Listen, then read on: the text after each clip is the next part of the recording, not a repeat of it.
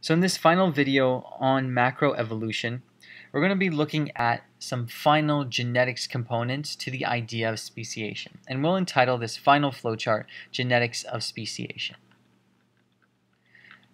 In this flowchart, we're going to be focusing ourselves on one key example that shows us the big idea that evolution has, and that idea is simply that evolution acts on variation, and thus evolution acts on genetic change. Genetic change is the key idea that we have to focus on when we're trying to figure out speciation, because it's sort of a precursor, it's a prerequisite, something that's absolutely necessary. But this is facts that we already know. This is Darwinian evolution. How does this play a role in macroevolution in the scope of this lecture?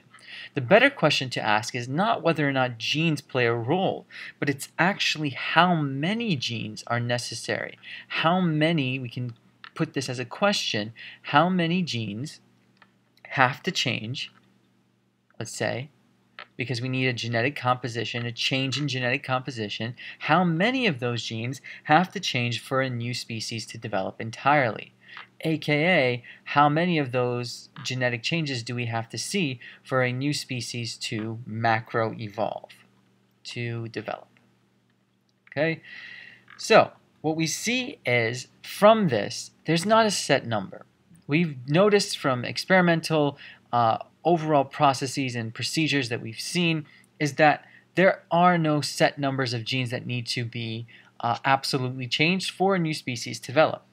Basically, the answer to this question is quite simply the following. It's whatever causes reproductive isolation. However many genes need to change, it doesn't matter as long as it causes reproductive isolation. And we're going to be seeing that in a very dramatic example of one gene changing.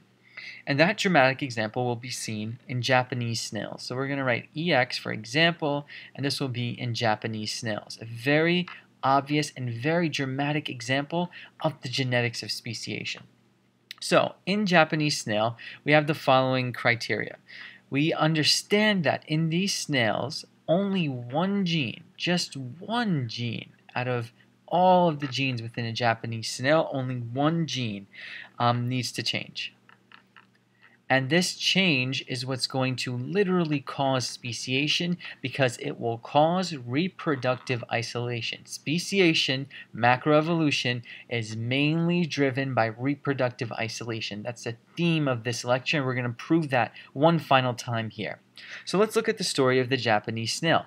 We said that one gene needs to change. Specifically, that one gene we're going to write down is probably pretty important in terms of what it does, and it must relate to reproduction somehow, and it does. That one gene controls something called shell spiral. The way that the shell spirals, the orientation at which it spirals itself. Doesn't seem that important, doesn't seem that obvious that this is directly related to reproductive isolation.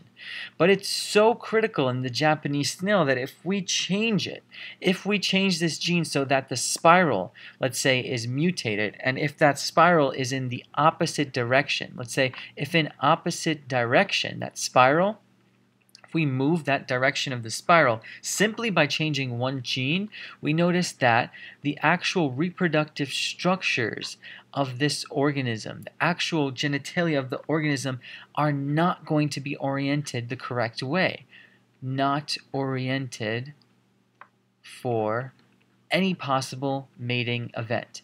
This is critical in speciation. This is what we've been talking about over and over and over again, and this is exemplified through simply one gene changing. How many genes have to change for a new species to develop? Well, that question is only relative to whatever causes reproductive isolation. In the Japanese snail, only one gene needs to be changed, because you're going to absolutely change the way reproduction happens, because you're completely changing the orientation for a possible mating event. You are literally creating, through one gene change, a strong and powerful mechanical barrier to this reproduction event. So there's a mechanical barrier caused by such a gene change. So this is a very extreme example of how many genes need to change. This is just one.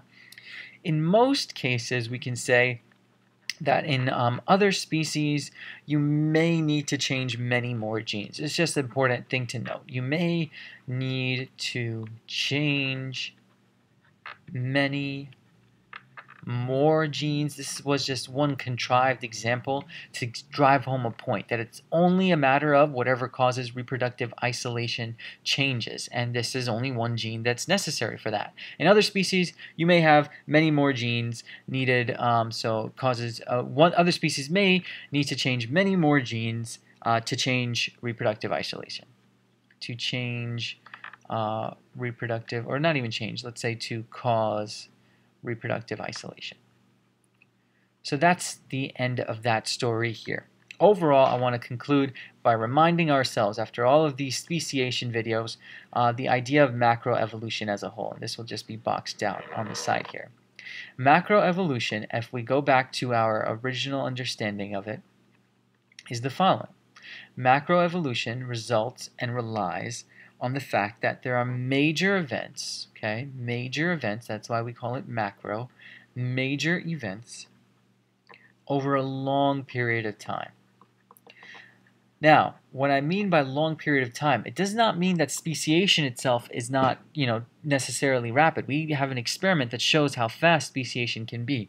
But on average, we actually notice that evolution will take about 6.5 million years. That's a long period of time to evolve a new species. So that's a big number, 6.5 million years. And that sort of shows us on average, if we don't look at extreme examples, like in that example of the wild sunflower, we notice that it takes a long time and major events are necessary for that to happen, and this all is as a result from a new species that forms, and then new species forms from a common ancestor. So just keep these big pictures ideas in your mind as you continue to study macroevolution. It's a powerful process.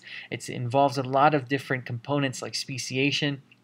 It involves many different ideas of reproductive isolation mechanisms, both prezygotic and postzygotic, and it involves those allopatric and sympatric speciation events that we went over. All in all, macroevolution is a large-scale evolution process governed by all of these things that we've covered, but keep in mind the big picture is to create major changes, and these major changes are created in order to create new species altogether. And again, speciation is necessary and there because you do not want this intermingling to happen. You do not want species mating with other species that are not supposed to be mating. Thus, you have those reproductive isolation mechanisms there to prevent any sort of haphazard, unnecessary macroevolution, let's say. And that concludes macroevolution lecture.